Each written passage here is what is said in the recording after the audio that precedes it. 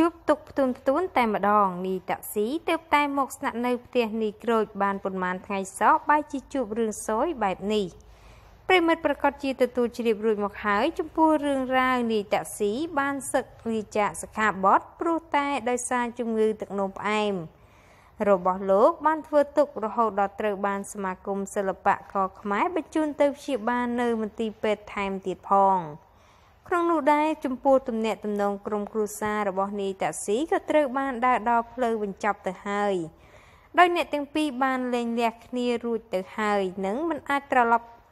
យកគ្នាបានវិញនោះទេយ៉ាងណាមិញរឿងរ៉ាវរបស់នីតាក់ស៊ីកាលពីមួយរយៈពេលមុននេះបានធ្វើឲ្យមហាជនទូទាំងប្រទេសមានការចាប់អារម្មណ៍ជាខ្លាំងបូករួមទាំងការអាណិតអាសូរព្រោះតែស្ថានភាពរបស់លោកគិតមកដល់ពេលនេះអស់រលីងពីខ្លួនសល់តែវ៉ាលីមួយដែលជាហេតុមិនគួរណាឆាកជីវិតរបស់លោកជួបរឿងវេទនាបែបនេះនោះឡើយ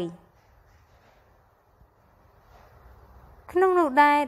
កាលពីរសៀលថ្ងៃទី18ខែសីហានេះនីក្រូចដែលជាមិត្តរួមការងារជាមួយនីតាក់ស៊ីក៏បានផ្ដល់ទីកន្លែងស្នាក់នៅឲ្យនីតាក់ស៊ីរស់នៅបណ្ដោះអាសន្នក្នុងផ្ទះជាមួយរូបលោកក្នុងអំឡុងពេលដែលនីតាក់ស៊ីកំពុងជួបទុក្ខប៉ុន្តែស្រាប់តែក្នុងថ្ងៃទី1ខែកញ្ញាឆ្នាំ2019យោងតាមគណនីចាស់រយៈគេហទំព័រ Facebook នីក្រូចបានឲ្យដឹងថាបានធូរទឹកនោមផ្អែមថែមថ្លោះចង្កេះទៀតឲ្យនាយអើយនាយចានេះគឺជាការលើកឡើងរបស់នីក្រូចផងដែរដែលមិត្តសម្លាញ់របស់ខ្លួនពុំមាន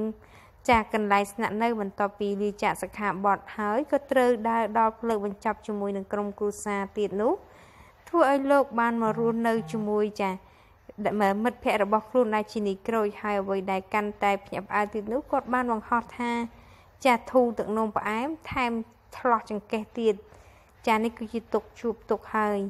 ជីវិតតែទោះជាយ៉ាងណាក៏ត្រូវតែតស៊ូដែរលោកពូព្រោះជីវិតយើងនៅបន្តវែងឆ្ងាយថែមទៀតផងតែទន្ទឹមនឹងព័ត៌មានថ្ងៃនេះក៏បានបញ្ចប់ទៅហើយដែរអរគុណប្រិយមិត្តដែលតែងនិយមគាំទ្រនៅលើ FB Daily News របស់នេះខ្ញុំប្រសិនបើលោកអ្នកចង់បន្តទទួលបានព័ត៌មានថ្មីៗក្តៅៗប្លែកៗហើយតើហេតុការណ៍នោះសូមជួយចុច Like Share និង Subscribe លើ Channel របស់នេះខ្ញុំផងដើម្បីបន្តទទួលបានព័ត៌មានថ្មីៗបន្ថែមទៀតមានពីសម្ដីទាំងណាំសំរុំនោះក៏សូមខន្តីបិទទុកជាមុនផងដែរចាសសូមអរគុណសូមជម្រាបលា